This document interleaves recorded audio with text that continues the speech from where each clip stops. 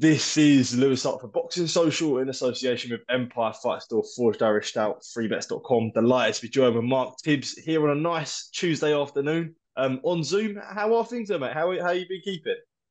Yeah, lovely, Louis. Not too bad. I've just not long come back from Spain. I had a holiday there with my son and my wife and my brother's grandson. So feel I don't look it, but I feel lovely and fresh. Absolutely good to hear, mate. And definitely with the start of the year that your stable has had, obviously had Johnny Fisher in good wins, Tommy Fletcher and John Hedges both in good wins. Suppose on the same day as well. So they're happy with everything how it's coming along in 2024 so far. Yeah, I couldn't be more happy to tell the truth. All the boys are in a good, putting themselves slowly but surely in good positions. Johnny Fisher obviously is a Southern Area champion and moving up the rankings nicely and steady and coming on really nice since he won that area title for sure. Yeah, he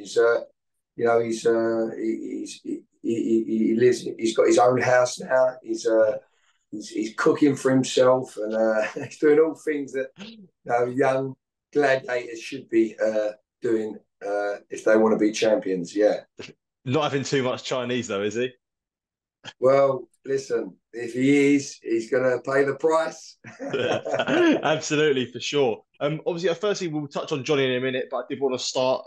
You've obviously got two fighters with dates so far. Joe Bartell out on the 27th of April and Giorgio Visioli on the 25th of May. We'll start with Giorgio. Obviously, he was meant to be on the Sheffield card a few weeks ago, but I do believe he fell ill. So, good to suppose make up for lost time and fight on the Taylor Catterall too, Bill.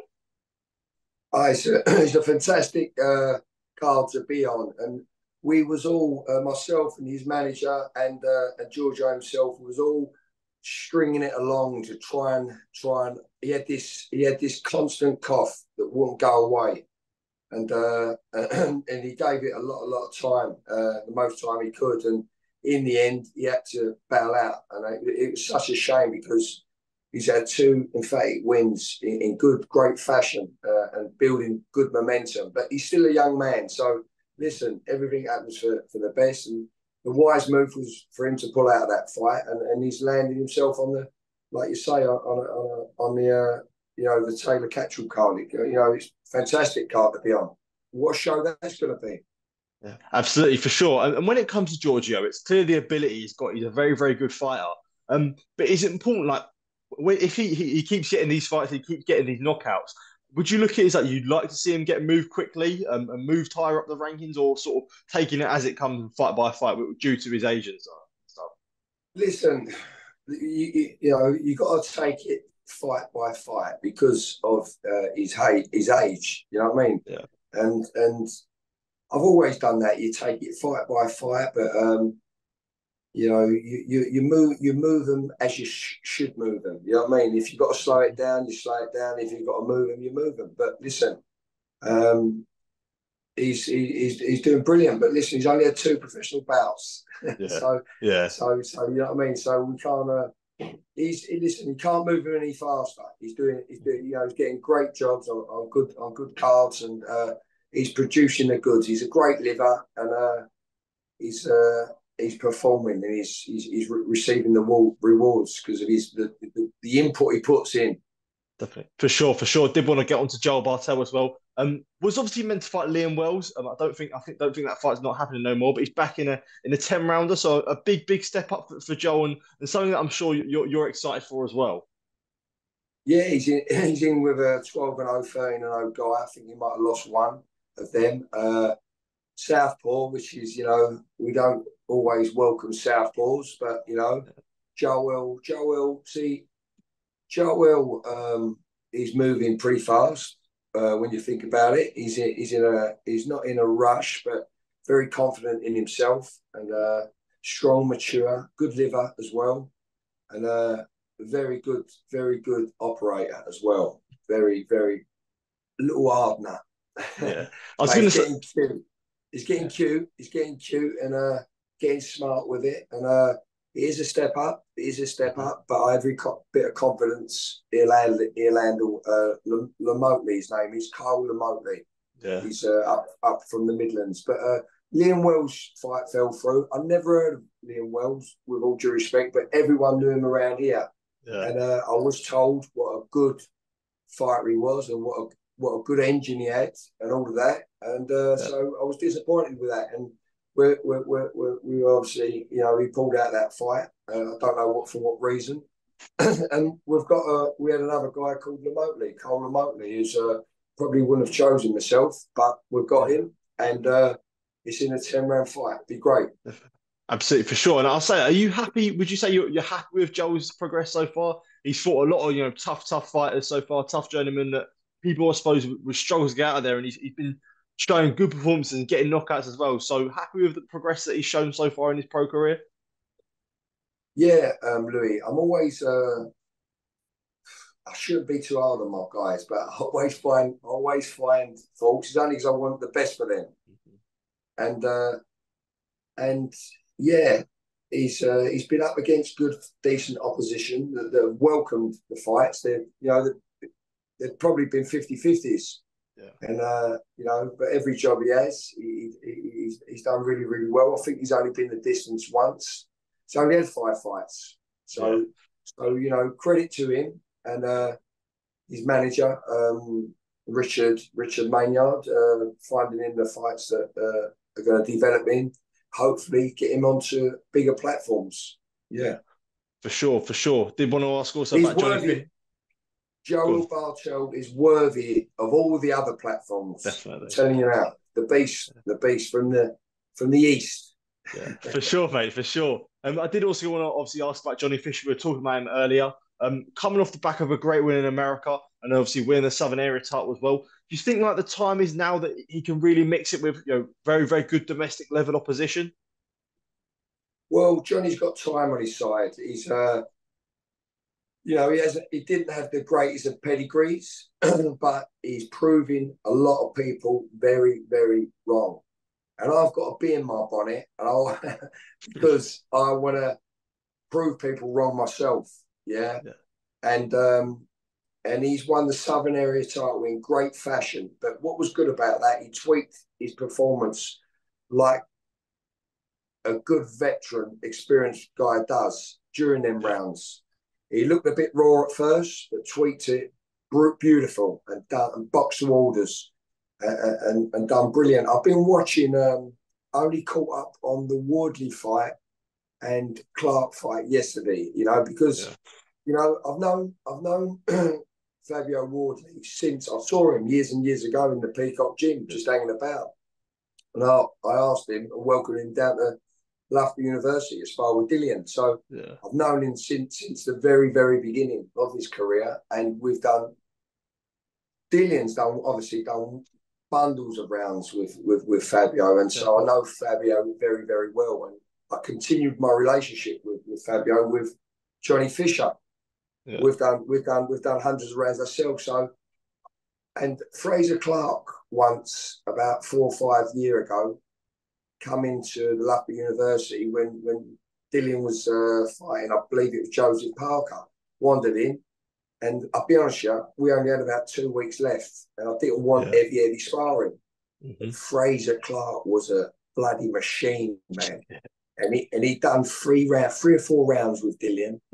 And listen, I'm telling you, I didn't need it. I didn't want it, didn't need it. We was pay-per-view, but Dillian, no, I want to carry on, want it. Yeah. Oh, mate. And that was on the Wednesday, and he was coming back on the Friday. I was thinking, oh, please don't show up. Because, wait, listen, man can fight.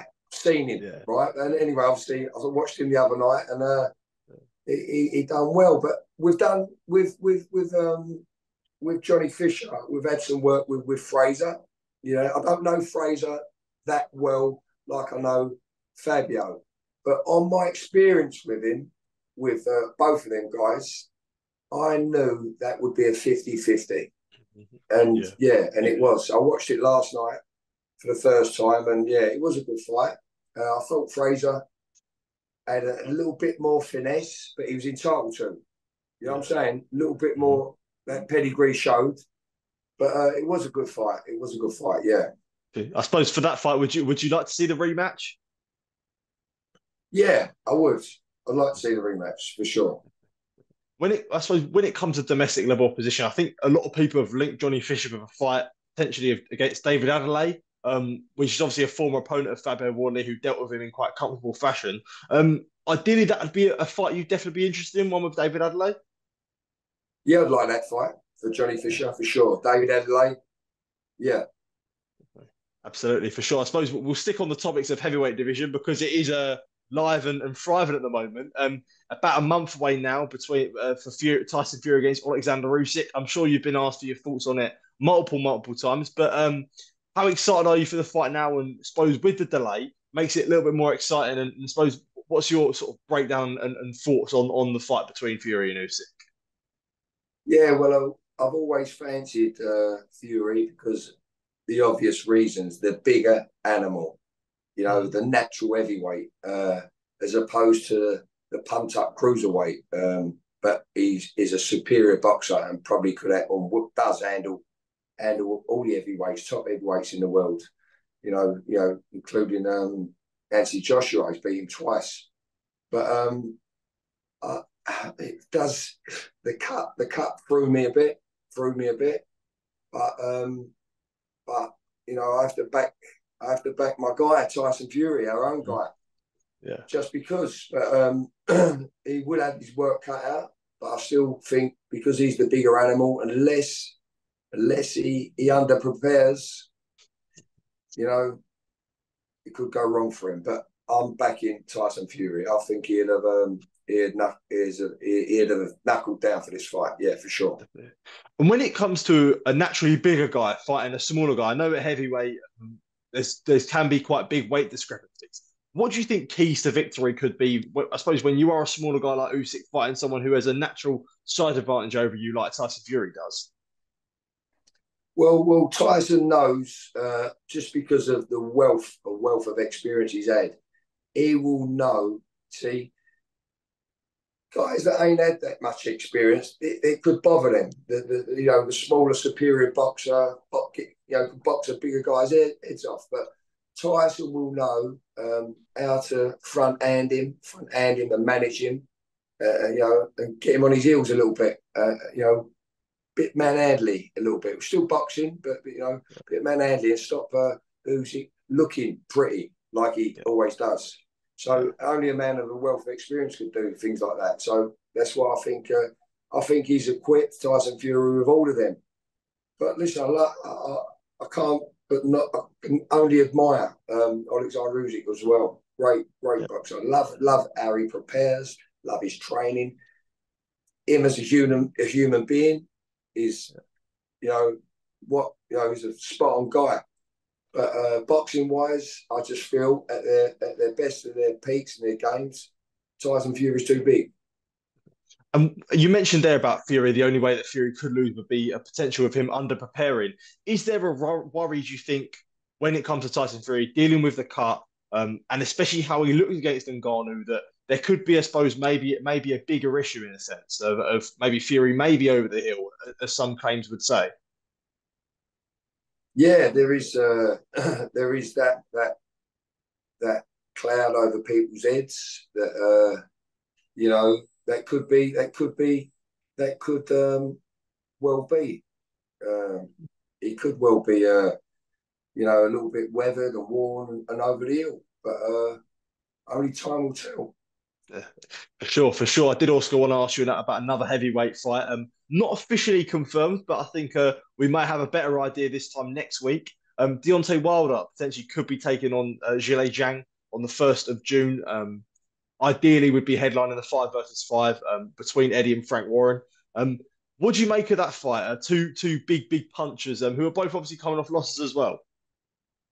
Yeah, I fancy Zhang in that fight. Again, too big, too natural, too well schooled. He might be old-ish. Yeah, He might yeah, be old, but he's too big and too natural. He would have no out against Wilder. Wilder will have to crack him to break that big tree down. And I just feel that he'd have too much know-how, Zhang would. For sure. I suppose in general, what do you make of the 5 versus 5 of Matchroom and Queensberry? You've obviously got fighters on Matchroom side and the Queensberry side as well. But to see them working together and almost in a competitive sense like this, something from a fan must be very, very exciting. It is really exciting, and it's nice. At first, I thought, whoa, Yeah, but because you like the competitiveness, but no, I think it's brilliant for boxing. And I'll be honest, yeah, I've always trained professional fighters. I couldn't afford not to train. You know what I mean? I couldn't. I've trained people from Queensberry, from Matchroom, and BT and whatnot. But I've always done that, and not from my choice. It's just I've developed a relationship with a fighter, and yeah, if we click and we can make it work, we make it work. I don't. So it's nice to see the promoters working together. The top promoters, yeah, for sure. Frank and Eddie, 100%. yeah, for sure. Just a last couple ones from myself. You mentioned we were talking about earlier about you obviously having Giorgio Visioli on the Josh Taylor versus Jack Catterall 2 card. That fight's obviously coming up, so did want to get your thoughts on Taylor versus Catterall. A big spoke grudge match in a sense, grudge rematch. I'm sure you'll be tuning in very interesting in Leeds on the 25th of May. Yeah, I can't wait for that. It's really, really good. A real needly fight in it as well. Fiery character in Taylor, and Catterall, one slick boxer. Very, very slick and quick. And he's really good. I know what I can't you know it's difficult for me to pick. I don't keep my eye on them too much, and Yeah, yeah, of course.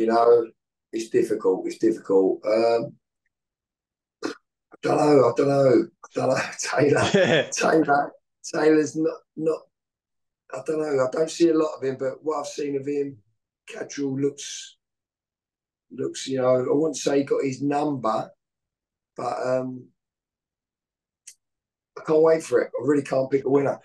definitely. And when it comes to fighters in high tempered, ill tempered fights where there's a lot of emotion on the line, how important is it as a coach that their mind is straight before they're going into the ring? I'm sure you've had examples before of when Dillian was fighting Derek Chisora, them 2 times, how ill tempered that was. How important is it that the fighters' minds is right before they do step in the ring, and I suppose they're not fighting on emotion in the sense. Yeah. No. Well, listen. Look, fire. Belly fire's good. Fire. You have to have fire in that belly, and fire's good. But you got to control your emotions. You have to control your emotions, otherwise you lose control. You literally lose control, Yeah, and you're probably going to regret it. So them fighters are highly trained, regardless of the heated moments they have. They yeah, know what they're doing. They're very professional boxers. Don't underestimate them. yeah, absolutely for sure, mate. Yeah, No, but just yeah, if you get what I'm saying, yeah. listen, it's all in the moment stuff, but they're professional boxers. When the bell goes, they go about their business. And I'm sure them two will too. Definitely, for sure. I suppose just as we close this off, Mark, we did speak a little bit about your stable at the start, but is there anyone else I was missing out on? Anyone that's got fights Tommy coming up? Fletcher. Tommy Fletcher is with TNT, BT, Frank Warren, Queensberry. He's prepping really, really well. Very, very, very good. And Yeah, I think he'll have an announcement very, very soon as well. And he's moved down to not too far from where I live, and yeah, so he's closer to the gym, and he's got heavier. He's he's really enjoying it down here in Essex, and it's showing in his well being. And yeah, he's looking very, very, very good, I've got to say. So he will be making an announcement very, very soon as to a fight date. definitely. Brilliant to hear. Mark, as always, thank you for taking time to speak to me. Always good to catch up. And yeah, hopefully see you soon, mate. Top man, thank you. Thanks, Louis. Cheers, mate. Cheers, mate.